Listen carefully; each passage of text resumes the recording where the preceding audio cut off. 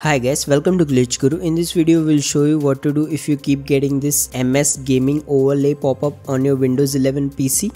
So to fix this, head to the search menu and type in registry editor. Now select the first result that appears. In the registry editor window, you'll first need to expand this current user folder. Now scroll down and expand this software folder. Now here you will need to scroll down and find and expand the Microsoft folder. Now scroll down and expand this Windows folder. Here you should see this current version folder, expand it. Now scroll down and find the game DVR folder. Now once you are in this folder, you should see an entry named app capture enable. If you don't see it, you can also create it yourself. For that, simply right click anywhere and then click on new and then go to dword 32-bit value.